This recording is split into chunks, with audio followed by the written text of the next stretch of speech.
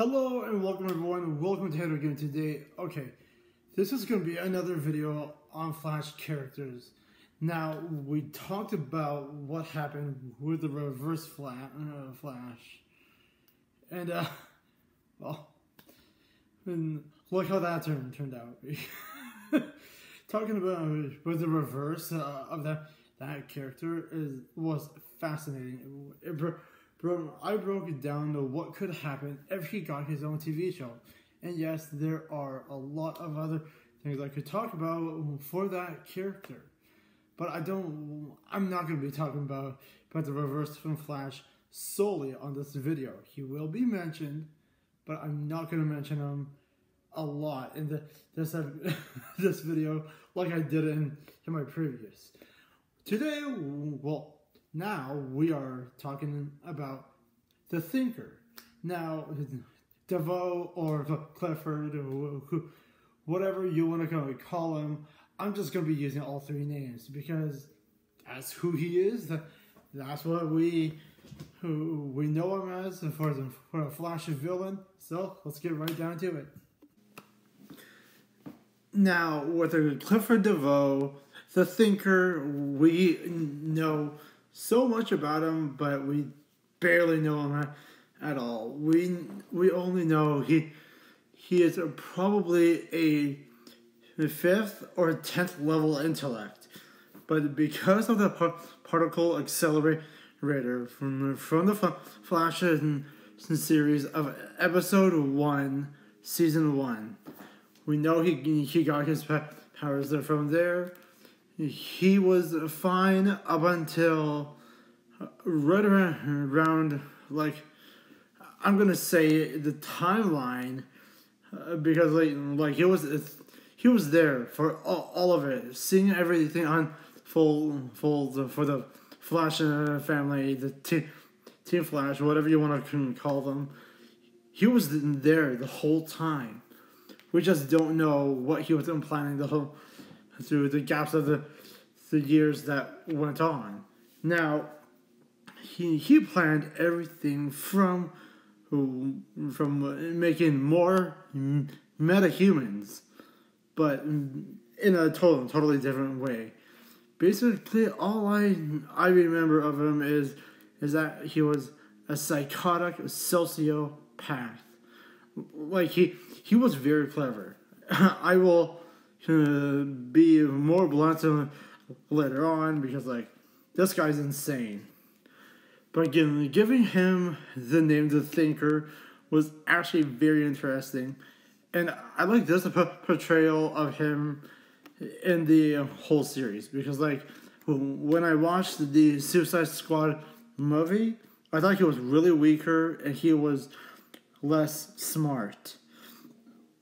He was like a level 1 intellect when I saw the Suicide Squad movie, alright?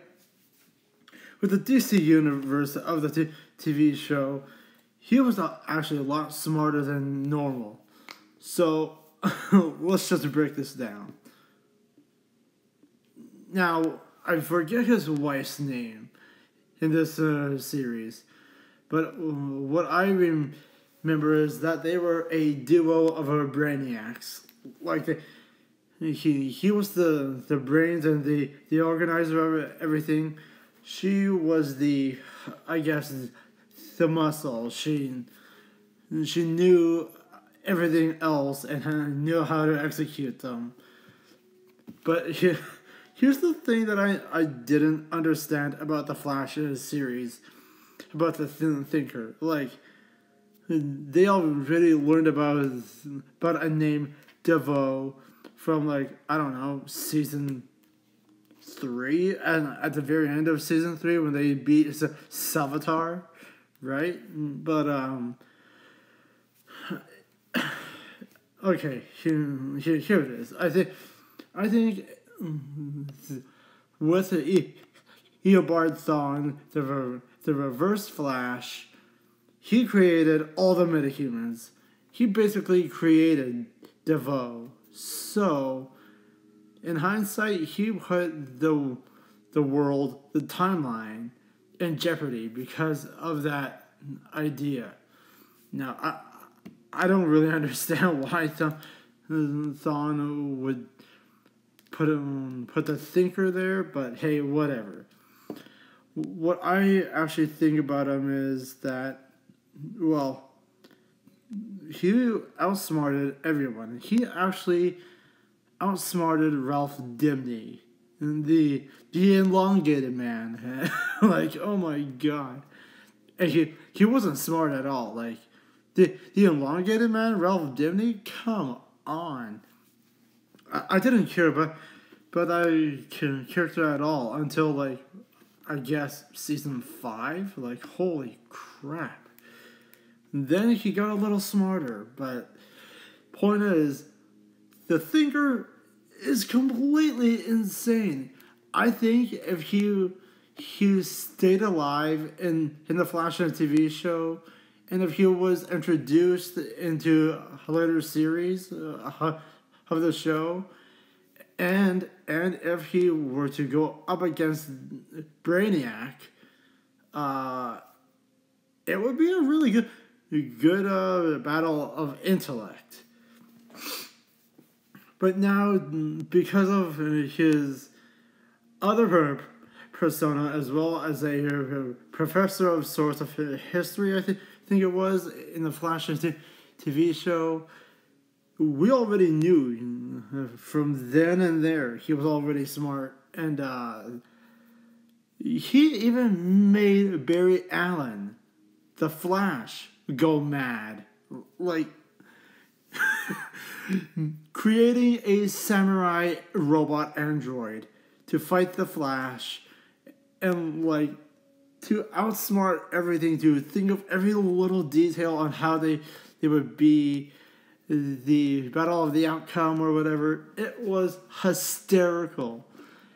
Like, do not get me wrong, I'm not criticizing the character or the show at all for that. I loved it. Every 183 episodes of the last 9 seasons have been amazing. And do not get me wrong, I didn't really care for when Clifford DeVoe, the thinker, when he was a professor. I knew he was wearing a mask. Like, come on. We already see what he's like. And when he took out all the metahumans from the bus or whatever, when Flash came out of the Speed Force, that was amazing. And yes, okay, he killed about, I don't know, 9 or 10 metahumans in the process, stealing their powers, stealing their bodies, and like, just to keep himself alive. Like, that was interesting. That was really fascinating. I loved that part of DeVoe. Like, he took so much into planning, and I find he was the most cunning villain ever since, I guess, Zoom. Like, oh my gosh. Well, like, Zoom was cunning, but he was ruthless, though. That's all I'm saying. Maybe when I do another video, I'll talk about Zoom or Savitar. I don't know. But there is one other video that I want to do at some point, because I saw a post about this a couple of weeks ago. Like, if the Injustice Society of America, from the DC TV series, of all the villains, what if they had their own TV series? I might have to do a video on that. Taking apart all the best villains and putting them into one show would be spectacular. Now, as I said, Ralph Dimney, the elongated man in that onesie suit. Like, that's his first kind of costume, okay? That's his first. He's with Caitlin Snow there. Like, oh my god. That is hilarious. And that's back when he was just a errand boy or whatever for Team Flash.